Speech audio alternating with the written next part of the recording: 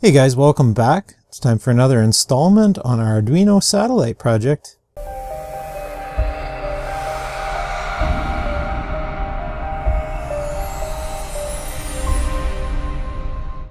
Hey guys, welcome back. Glad you could join me today.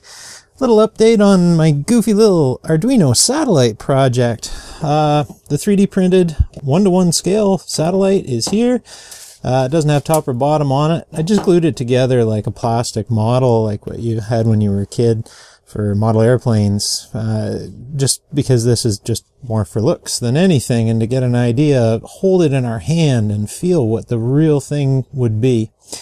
Got to tear this solar charger apart, and the battery is bulged in this thing. I have no doubt it's garbage and won't support this long enough.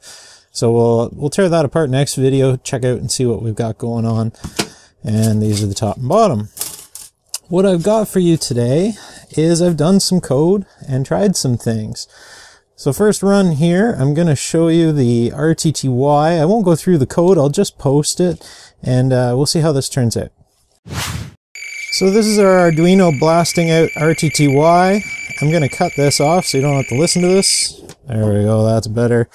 That's the RTTY mode, the radio teletype mode that's been around forever. And I'll be honest, I can't get it to work. What I've got is I've got multi-PSK running up here. I don't have it on the right mode. Actually, I might right now.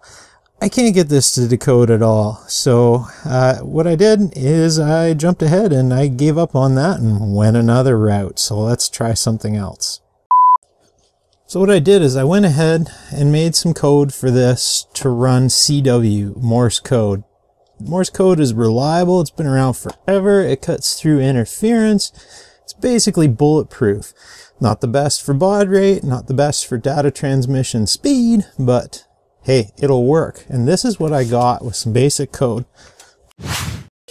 Fire this up, and this is a tonal mode, and I'll explain that after. With any luck, we should be able to decode what's coming out of this now. So this is going to be a little lousy videoing with the screen, but what we've got is we're decoding data now. No problems. So for those of you at home who have a program to decode CW, I'll post the entire transmission at the end of this video. There, we'll cut that off a little bit. That'll be better, a little quieter. If you'd like to decode this yourself, you'll be able to, and you can hear what our beginnings of our satellite is having to say. No sensors plugged in here yet, but I just have them simulated in the code. I'll post a link down below to where you can download this code and recreate this yourself. That's it for today, guys. Next videos, we'll see if we can make this thing a little bit more functional and just see where we go with it. Really appreciate you following along on this project. Hope you find satellites and space and all that good stuff interesting like me. Good luck in all your electronics ventures, and thanks for watching.